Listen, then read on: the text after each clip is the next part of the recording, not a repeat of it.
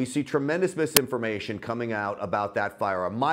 The one line that I hate is weapon of war. It is clearly not an automatic rifle that most weapons of war, the M4 or the M16. What is your worst piece of misinformation that you're hearing about the AR-15?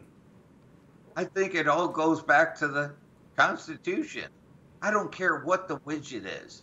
And yes, because it's black, I guess, you know, someone has a problem with it. Maybe since it's black, it's racist. I don't know. It's ridiculous. But the reality is what do?